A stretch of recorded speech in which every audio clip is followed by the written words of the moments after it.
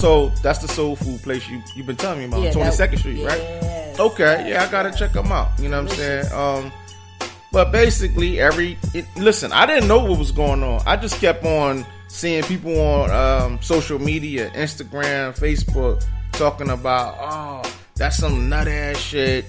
The boy, she got her son, you know, for her send off for the prom, a camel, 3 different dates, and 3 different foreign cars. Right, it was a Dubai send off. It was a Dubai, so he couldn't make it to Dubai, so she brought Dubai here. So it was a lot of negative. I mean, negative. It was ignorant. Before now, you said it was a Dubai send off, right? Now, they're Muslim. Right. Okay. Right. I just got to ask because, you know, people got Muslim names in Philly and they not Muslim, you know, but yes, such as myself. You know? Right. Yes, they are Muslim. And, you know, that's what she wanted to give her son. A straight A student, scholarship to college.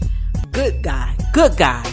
Why not? Shit, I'll do something like that too if I can afford it. And I think that was the problem, that people were hating because they couldn't afford what she did. And that was the most original thing that anyone has ever done in Philly. Okay, I ain't never seen nothing like it. Okay, if I had on the wig, I'd take it off and bow down to it. Okay, that was some very, very optimistic and thorough. Can't even get the next word out, but yeah, I was just awesome. It was awesome. Yeah. Okay, and I seen a clip of the video. You know, I seen people making memes about it, trying to clown them. Yeah. But from what I've been reading, because it actually made some type of Philadelphia publication, and I read a little bit of the article. I might have sent it to you, but they were saying that she was planning this for 2 years. Mm-hmm. You know what I'm saying? She was planning this for 2 years. Right. And I read that she not only has her own business, she has a few properties. Yeah. Like, this is and she has a mentorship program for people that's, you know, young and into business and want to eventually have their own business. Mm-hmm. So she's doing the thing, yo. She's on the ball. You know what I'm saying? She's doing the thing, yeah. yo. Now that's a black woman that needs to be on reality show, because that is reality. She's doing the thing in a positive way, okay? And instead of downing this woman, everyone should have been giving praise, especially in Philly. And there was a lot of people in Philly hating on this woman. And I really feel some type of way. Like, it's just corny. It's real corny. And it shows the immaturity and the self-hatred with a lot of people with themselves. They're not happy with them damn selves. So they got to find somebody to hate on instead of looking in the mirror and looking at your dumb ass self. Yeah. That's what you need to do. You know what's great? I was also reading that she recently got diagnosed with cancer. She fought off cancer. And they said she was planning for 2 years because she didn't even know if she was going to be around. That's right. You know what I'm saying? And it's crazy. That goes to show you the ignorance. People just naturally want to hate. That's just right. The hate. They just want to. They happy to hate. This motherfuckers is happy to hate on you, yo. Right. And it's crazy. And people don't even read. No. They just seen the shit. Oh, yeah. They some fucking fools. They some clowns. Yeah. You know what I'm saying? And, you know, I'm going to tell you something. The crazy thing is somebody posted, the first person that posted it, I didn't know what was going on because the way they was wording shit. So, I'm seeing this. I comment on Jones. So, I said, listen, what fool is this? Because I don't know what's going on. I'm just really just irritated now because I'm just scrolling my news. You know, my timeline, I'm seeing all this, they talking all this hate about it. So I said, you know what? Let me look up the story. I look at the story and I said, yo, this is good. This is, and I heard, I don't know how true this is. They said she's going to be on Fox Morning News, Good Day, something like that. Yeah, she's supposed to be on there either tomorrow or sometime this week. Yeah. You know what I mean? Because it's an inspiration. Right. You know what I mean? It's a hell of a story. Yeah. And she listen, yo, it's a success story. Here's the thing. She's honoring her son that's not a loser, that's not on the corner selling drugs, that's been in school faithfully, that's going to college to better himself, to do things like his mother. You know what I'm saying? Like, he's a hell of a gentleman. She's a hell of a mother, a woman for doing that. Okay? She's not burying her son. Okay? So I guess if she was burying her son and she did something extravagant like that, young motherfuckers will still have something to say about that. You know, just shut the hell up, man. And I heard she doing it alone. She don't even have, like, the father's not in his life. I bet you he's doing everything alone. I bet you he wish he was there now. Yeah.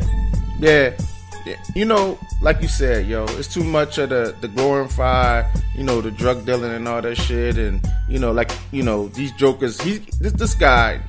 He got it going on. He got it going on. Straight A's. He's going to college. He's going places. You know what I'm saying? How about this? He's not going to be here fucking up the block being a terrorist, like you said earlier, and not being saluted for that bullshit. And how about this, Ms. 100? How about not only that, she didn't start a GoFund page, okay? She didn't ask nobody for not a damn cent. Nobody, okay? Nobody in Philly that was hating on her. She asked nobody for nothing. So I don't understand why it was just so much hate. That was another problem, okay? The other situation was that I just lost train of thought because I was just so raged over it because I couldn't believe it, you know. And we supposed to be known as Philly love, you know. It was no love there. It was just all hatred, brotherly love, Philly love. No, it was just all self hatred. And you can't have nothing nice because in a couple of episodes that we've done previously, I said you will get killed if you have your own business and they see you blowing up.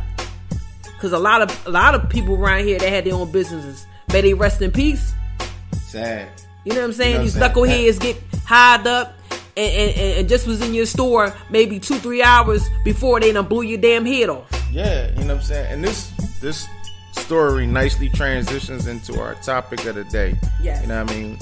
You know, why do we hate on each other? You know what I'm saying?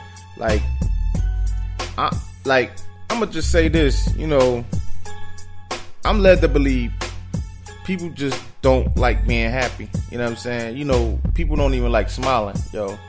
When you smiling, you know, it's considered that you a sucker. You know what I'm saying? You know how it is. You are, oh damn, boy. Well, you a female, you know what I'm saying? But I get you know, that. Yeah. I get that. Oh, smiling, oh, you know, boy sweet. Motherfucker, he Joe ass dude. You know what I'm saying? Nah, like how come I can't just be happy about life? I can be happy that God bless me for living. You know what I'm saying? I ain't gotta walk around with the ice grill all the time. You know what I'm saying? I'm not a tough dude. You know what I mean? I ain't no nut, but I ain't no tough ass goon. Right. That life is dead, yo. You ain't going nowhere claiming that you a goon. You know what I mean? And spreading all that negativity, and it's not nothing. Nothing comes out of that. You know what I mean? But that's what I'm saying. Like, people just, you know, they just love to naturally look down on somebody, and they love it when that person is down. Mm-hmm. Damn, remember when such and such was up? He had the such and such. He had this. He had the house. He had the girl. He had the car. Man, fuck that nigga, yo. He look a smoker now. Yeah. They can have a hour discussion, conversation on this, everything about this man's downfall. Right. But let him be up and smiling and hey, what's up, this and that. They get the zipper mouth. Yeah. No, they don't get the zipper mouth. What you mean? No, they don't say nothing. No, they do. You know what I'm saying? No, behind your back. Oh, behind your back they talk. You know what I'm saying? They go on this nut ass social media and talk about it. Yeah, you know what I'm saying? They do shit like that. You know what I mean? Yeah, they do. Oh. We forgot two more. Jason. Oh, that boy and that boy. Yeah, we forgot about the LeBron situation. We got to touch on that real quick. Jason Whitlock. Yeah. Yeah, we do gotta touch on that. You know what I mean? Before we get into it, we gotta backtrack. Backtrack. Let me. Yeah, you right. You know what I mean? That was real crazy. Now, I'm sure everybody know by now about the boy Jason Whitlock. This is not the first time that he been saying some outrageous stuff out on these interviews on ESPN. His coonish. On Twitter and all that shit. But basically what happened was LeBron house in California, it's vacant. Nobody's living there or whatever for now. You know, LeBron doing this thing for the championship, whatever. But someone painted the word nigger onto his house.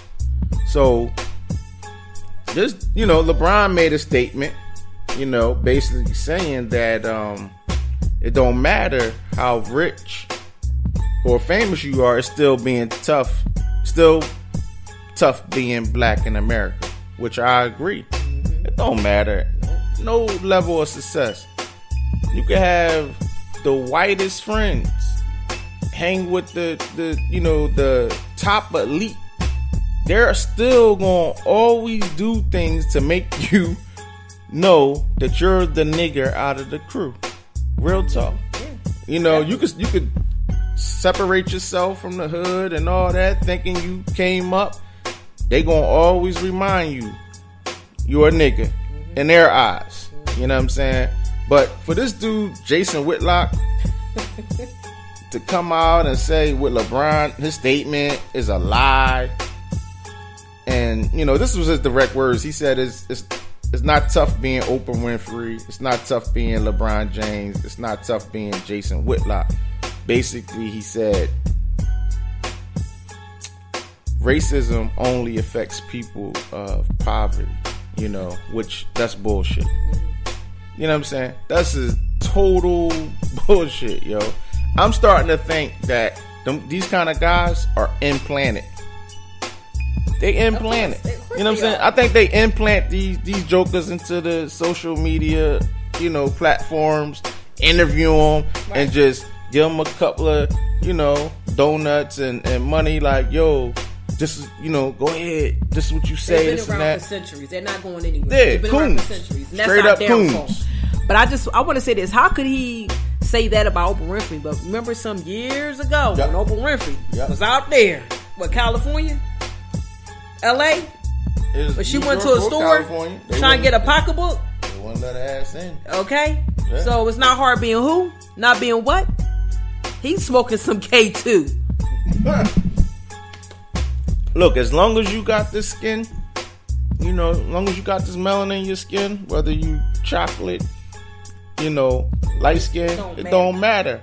You know, I remember when I was younger, you know, people used to be like, oh, damn, you light skin, you don't have the problems that I had because I'm dark skinned. That's bullshit. You know, I probably face some of the most racism, you know what I'm saying, amongst people I know that's dark skinned. And I got stories for days about the racism that I went through. It don't matter. Like, I lived in an all white neighborhood, and that wasn't nice. You know, especially at nighttime. Don't get caught up in at nighttime. Yeah, you know what I'm saying? That you gonna deal with the cops. You gonna deal with. Now I'm gonna tell you about white people. What they do is they come at you in packs. They, you know, when they by themselves, they quiet, but let it be a full car of them, and they juiced up on their steroids and they beer. Yo, them motherfuckers jump out on you. They'll lift a car up on your ass. Yo, you know what I'm saying? Real talk, yo. I've been in those situations, but you know, with my background, when I came from the hood and all that, like it was nothing to me. You know, I was prepared. You know, and that's the key thing. You got to be aware of these things. You got to see it before it even happen. You know what I'm saying? Racism is going nowhere. It's going to stay around just like the roaches. You know what I'm saying? Just like roaches and bacteria, racism is never dying in America. You know what I'm saying? Real talk, yo. I mean, you want to move on to the Bill Maher thing? Yeah, let's talk about Bill Maher. Bill Maher case. Yeah, like you said, it's they just feel more freely now just to be open about it. Ever since that nutcase got in office, you know, they just feel as though that, you know, because of his ignorance and a lot of statements and comments that he has made, that it just opened up the floodgates. Just, hey, you can say whatever you want to say, and nothing's gonna, you know, stand like as far as people of color anymore. Like, it's just almost going back to the Jim Crow days, you know, where they can literally call you a nigger and spit in your face and beat your ass, and you know, it's like history is repeating itself, you know. But I'll tell you this much. I just pray and hope to God that I just never have to encounter that, you know. And my heart goes out to the ones that are going through that and has been through that. But the day motherfucker think they gonna spit in my face and call me a nigga and they gonna walk away, You already know. You know what I'm saying?